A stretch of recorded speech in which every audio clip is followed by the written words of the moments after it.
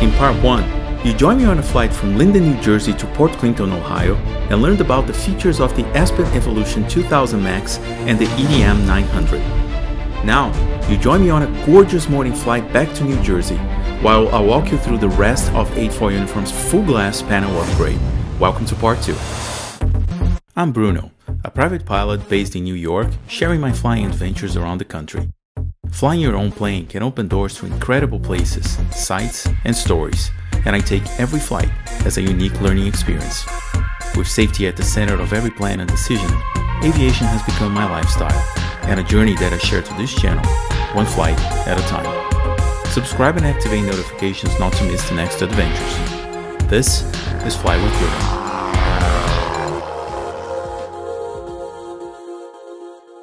So back at the airport here in Medina, I already pre-flighted the plane. I'm already sitting in and ready to depart. We're going IFR again. I filed a flight plan that basically takes us direct to Linden for the most part. And apparently that's the flight plan that was acknowledged, and ForeFlight actually sent me a message that it should be the one we expect. So we'll see. But other than that, I'm ready to go here. I'm about to start up and off we go, back home. Clear?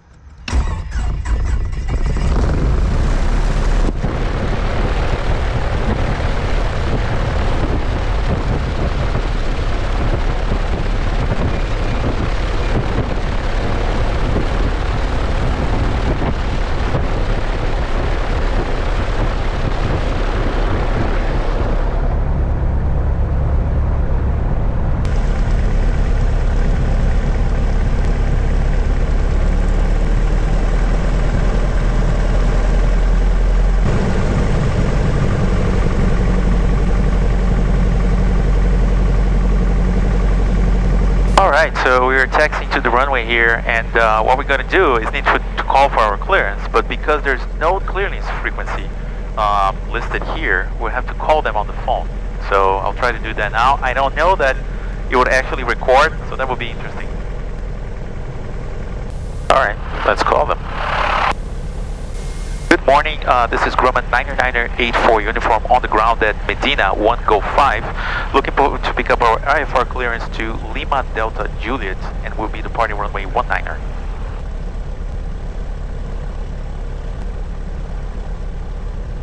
Grumman 84 uniform, the 99984 uniform is cleared to Lima Delta Juliet as filed. On departure, climb maintain 3000, expect 9000 10 minutes after departure. Departure frequency 125.35, squawk 4123, and we'll hold for release. Roger, we're clear for release, and upon departure, proceed direct Sierra Tango Whiskey, and we'll contact departure and climb 3000. Thank you very much. Alright, we're ready for release. Medina traffic, Grumman 99984 uniform is taking runway 19 for immediate departure. Will be a left crosswind departure to the east, Medina. Fuel pump is on, landing lights on, mixture is full rich, and here we go.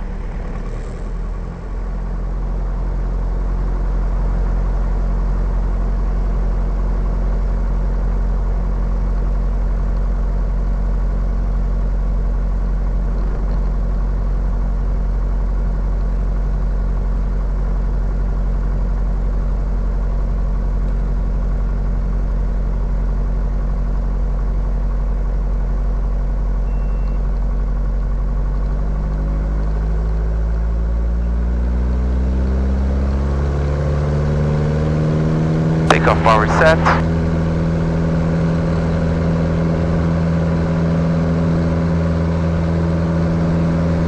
There's 50, 60, and we're airborne. Medina traffic, Grumman is on the upwind runway 19er, Medina.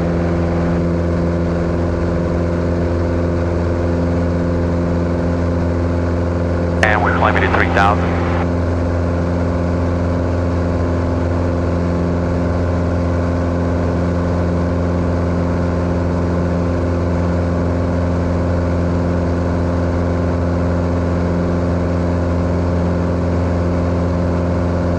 Medina traffic, Grumman is turning left crossing runway 19er, departing the area to the east. Last call, Medina.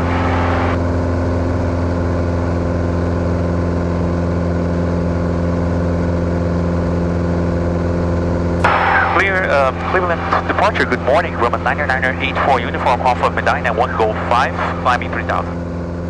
9984 uniform Cleveland departure, ident, climb maintain 9000. Ident, climbing and maintaining 9000, 84 uniform.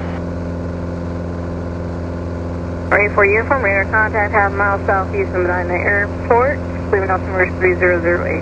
3008, climbing 9000, 84 uniform. Alright, we are cleared up to 9,000, setting them in the Aspen, and off we go.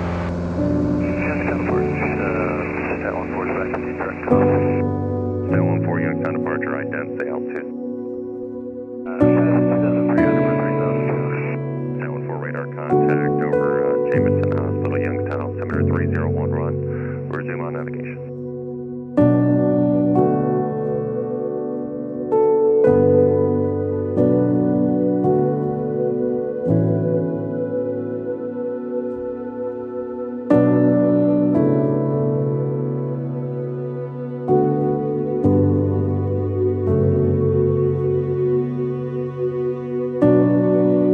So we are leveled at 9,000 feet, direct Stillwater VOR, which is pretty much a straight shot to New York, making 144 knots of ground speed, so that's pretty good ground speed, and up here 9,000, just riding the tailwinds, which is the best thing you can do when flying east.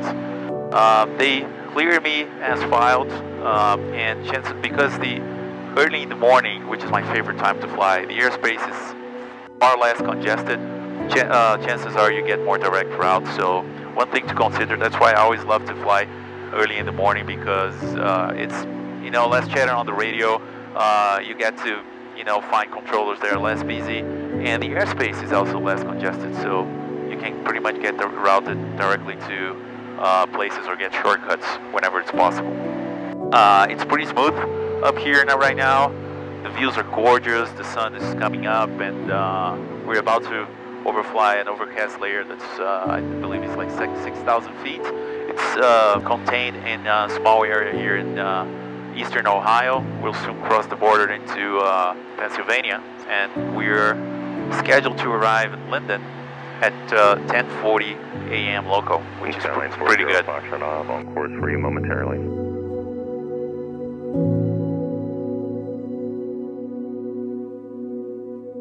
Alright, so it's time to talk a little bit about the Avidyne IFD550, which I already had before these upgrades, but were definitely a part of the upgrades throughout the years.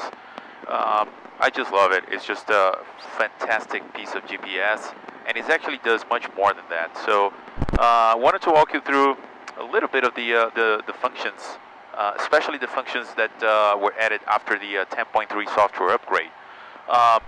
Overall here, what you have is a synthetic vision, which... contacting your center 132.17. The synthetic vision basically, paints a 3D picture of the airspace, terrain, and terrain and traffic around you, which is pretty cool. As of now, the airspace is so, and the area is so quiet that you won't see anything there, but you can see a little bit of the terrain represented there.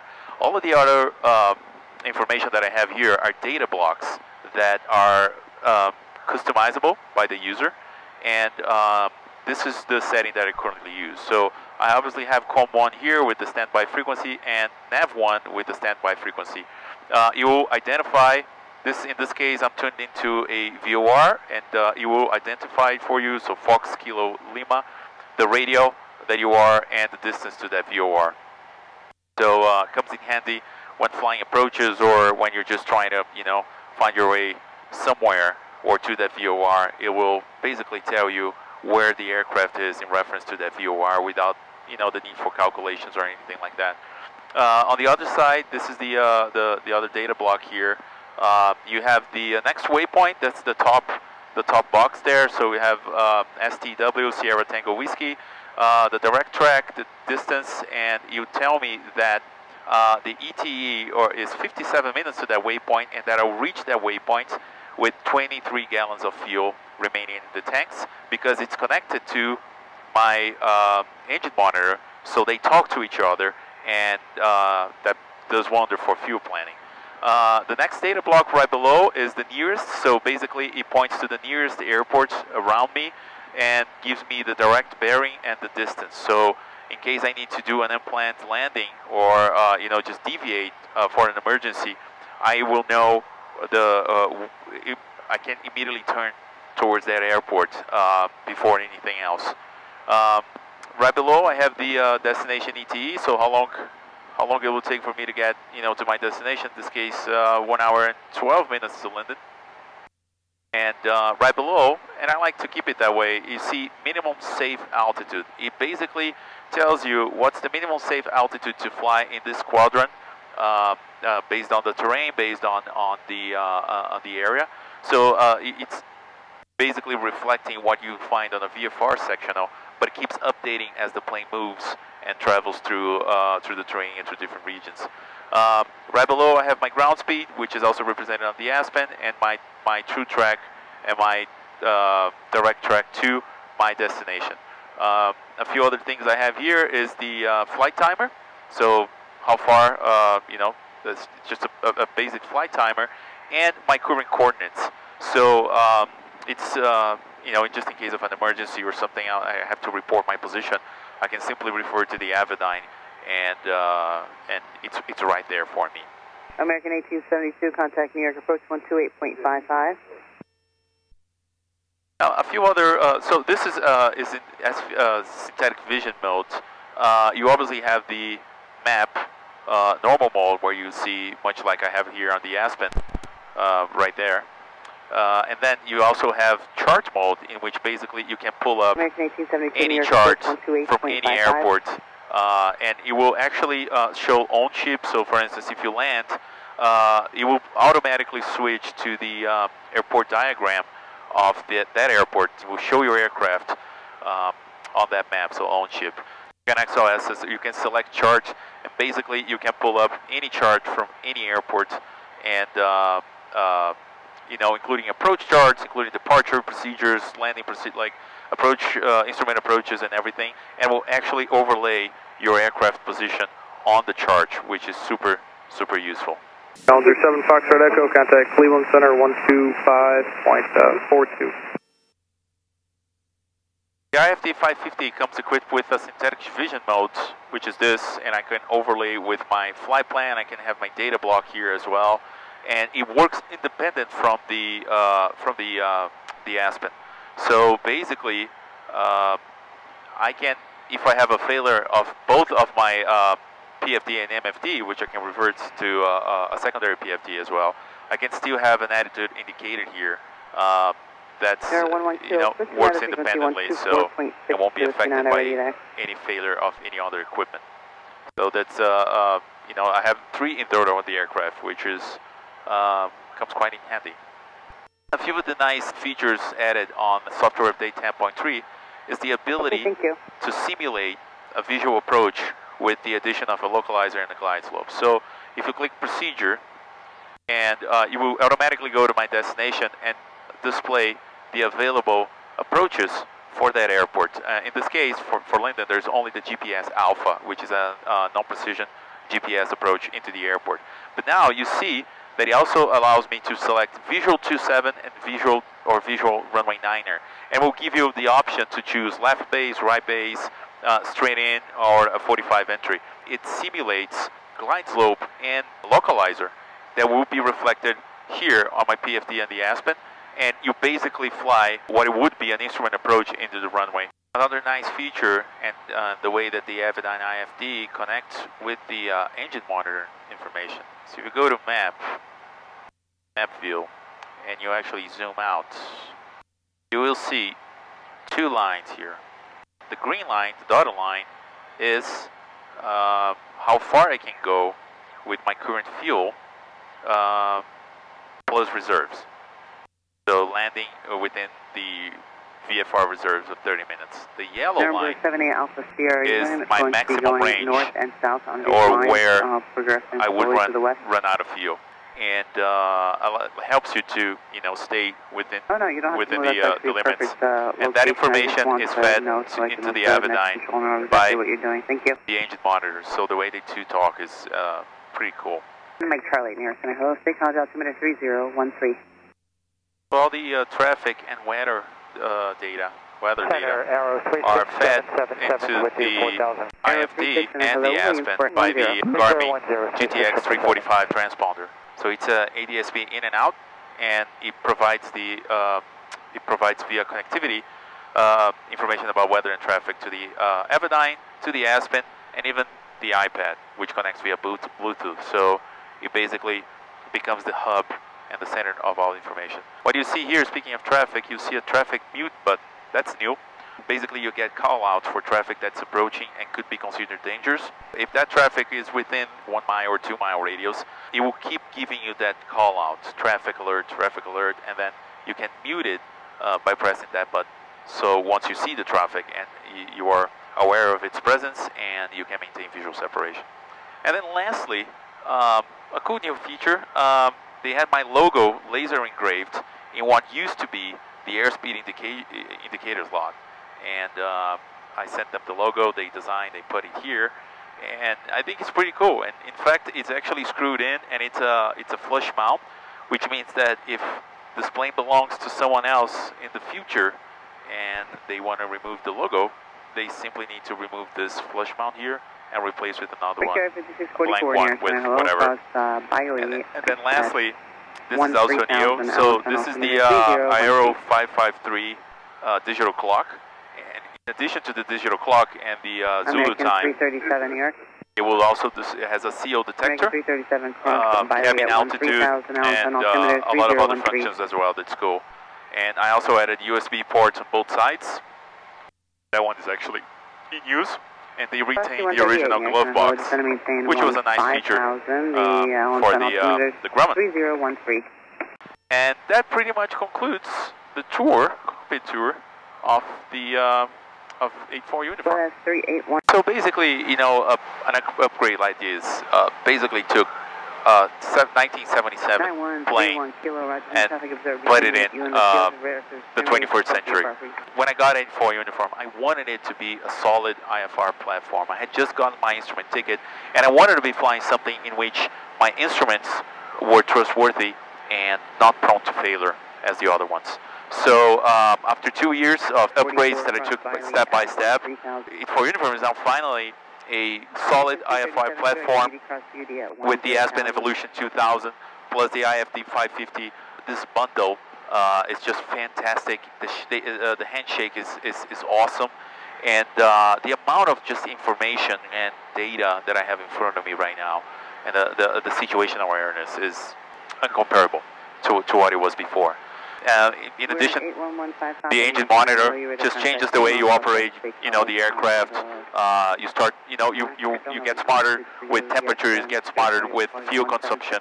You save money on the long run, and ultimately you are just extending the life of your engine and making it also safer as a result. Amazing. I'm so happy with this plane, and just like today, I can't wait to start flying this plane and using all of these features across the country.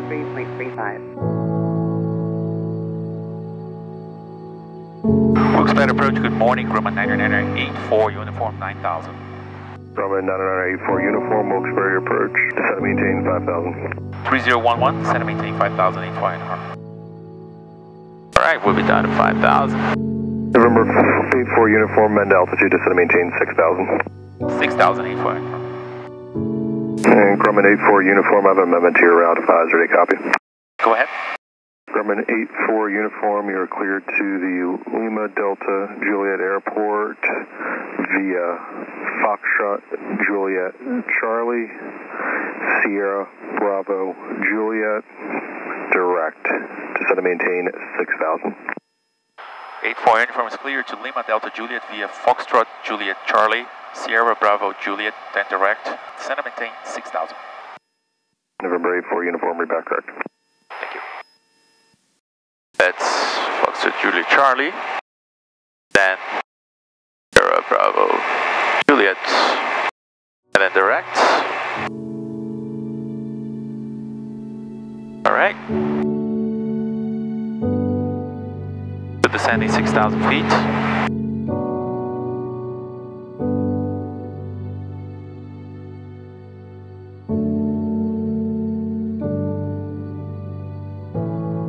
Ready for uniform, contact Allentown approach 124.45, good day. 124.45, good day. Allentown approach, good morning, Grumman 994, uniform level 6,000, direct, Foxtrot Julie Charlie. 984 uniform Allentown approach, altimeter 3012, clear direct Solberg. Descend and maintain 5,000. Down to 5,000, clear direct Solberg, big flying firm. So we just got an amended route halfway, or more than halfway actually. They dropped me down to 6,000. That's likely because at 9,000 and going direct to the Stillwater VOR, I would start conflicting with the inbound traffic for New York, traffic coming from the north. They rerouted me through 2 different VORs, but I just got into with Allentown and they cleared me direct to the second one, that's Stillwater, which is an airport that's roughly 30 miles west of Linden. So we're almost home, we're almost there. Smooth flight so far. It's just a gorgeous, gorgeous day to fly. 3 west of Alexander, 2,700, climbing 9,000. Number 84, uniform, contact New York approach 128.55. 128.55, it's quite fun. Number 84, uniform, descend and maintain 4,000. Linden Municipal Airport. Automated weather observation. 1430 Zulu weather. Wind 260 at 7. Visibility 107,000. Scattered temperature 23 Celsius. Dew point 17. Altimeter 3011. And New York Grumman 84 uniform. We'll go ahead and cancel IFR at this time. We'll descend to 2,500 feet and we'll stay below the Bravo at all times. For uniform, appreciate that. IFR cancellation received and keep below Bravo. Roger that. Thank you very much for the help and you guys have a nice day. For uniform, register terminated. Squawk VFR, frequency change approved. Squawk VFR, frequency change approved. They fine firm. Thank you. Alright. Traffic 11 o'clock. So we just canceled our IFR flight plan. Descending 2,500 feet. Proceeding directly to Linden. And no switch frequencies. Linden traffic, Grumman is 3 miles southwest of the field, joining the left downwind runway 27 full stop, Linden.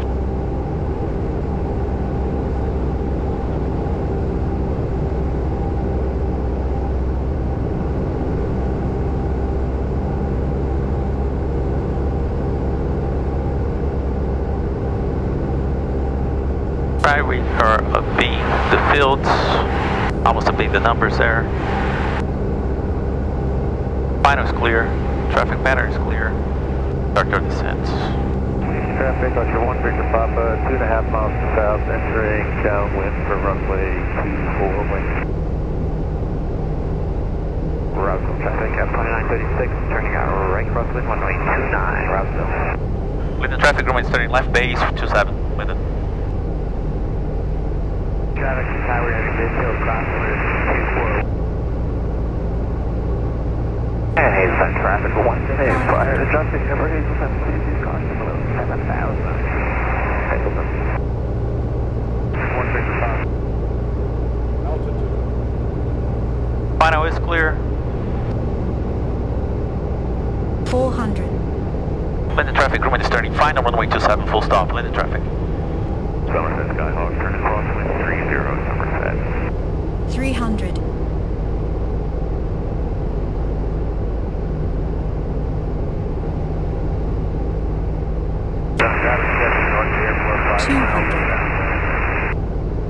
Rouseville traffic at 2936. Rouseville traffic at 2936, turning right downwind, runway 29, Rouseville. Traffic static, transition to all 5 to the south, entering 45 plus downwind, 32 miles.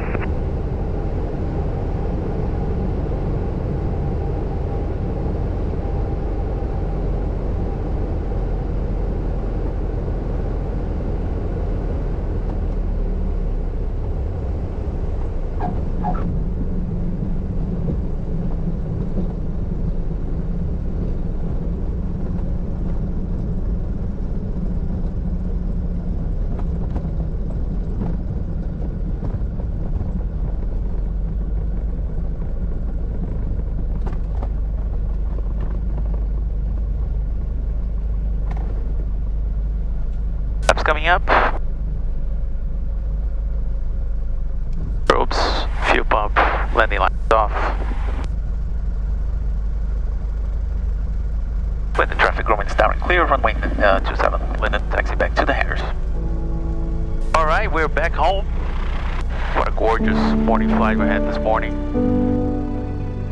Alright, so we're back home and safely back to Linden.